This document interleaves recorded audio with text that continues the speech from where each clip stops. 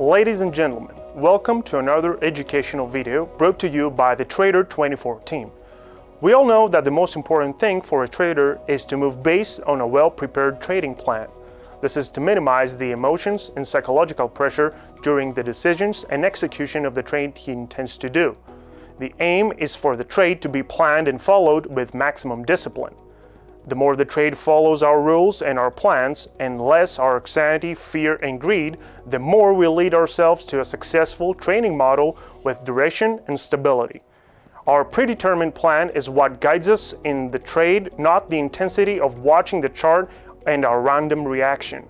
Controlling our emotions during the trade is the most difficult obstacle standing in the way of achieving our goal and in the harsh reality of the markets. Every time the candlestick moves up or down, it is a challenge to press the buy or sell button without any real reason to enter the market. From our first contact with technical analysis charts, we know that the candlesticks and the trend depicted in a price chart are simply our representation of the psychology of investors to buy or sell. Bullish prices express the tendency for risk-taking and profit expectation, while bearish prices express the appearance of fear and risk aversion. Greed and fear are the two main psychological motives that drive markets. But is this an adequate interpretation of market movements? It could be if all parties to the markets were private traders. But every day, private traders are confronted with professionals who also have their own special characteristics. There is a big difference between the way private traders move and the way professionals who manage bank or institutional investor accounts move.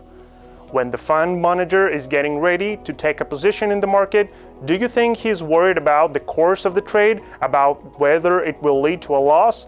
Do you think the damage will take its toll on him psychologically? Or is he resting on his laurels as the decision to trade has been made by his supervisor after a study of the risk factors involved in the move? And furthermore, the fund manager in each trade does not put their own funds, but third-party funds. The entry of a professional trader into the market is simply part of his job, and like any job, it has the daily characteristics of constant routine and repetition, so it is second to nature to the trader. Let us now consider the private trader who from his home or his business premises on a break from his main occupation chooses the same move as the professional trader but on a smaller scale.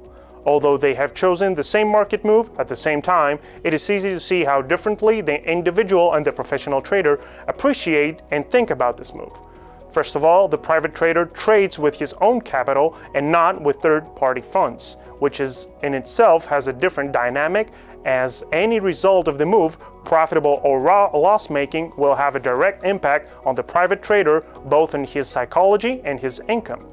The private trader does not have a guaranteed salary or income at the end of the month from his movements, unlike the professional whose remuneration at the end of the month is guaranteed as long as he follows and implements the investment options and risk parameters pre-decided by his superiors and prepared by the investment committees. The constitution of the professional environment and the hierarchical process in fund decision-making, the professional discipline of management are challenges that the private trader must recognize and address. The emotions of greed and fear do not affect the professional trader in the same way that they affect the private trader. In fact, greed may no longer be the decisive factor influencing the experienced private trader, as the goal of the experienced trader is continuity and stability of profitable moves. Achieving goals through lower risk moves shows that greed has given way to fear. It is fear that sometimes prevents us from taking a position in the market, even though we clearly see a solid setup as we consider a series of loss-making moves. It is fear that does not allow us to follow the trading plan we have designed, and we make paradoxical interventions. Fear leads us to exit the trade too quickly and with little profit, as we fear that holding the position may be unprofitable. Fear leads us to get caught up in trying to discover new perfect strategies, as we fear that we have made a mistake somewhere. Fear can be controlled through the trading plan and discipline. Careful planning, selected criteria, risk factors will over time replace the effect of fear. What about the greed we are talking about? Forgotten? No.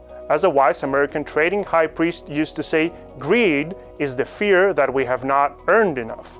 Thank you for watching this educational video. Stay tuned to trader24.co.za for our next videos.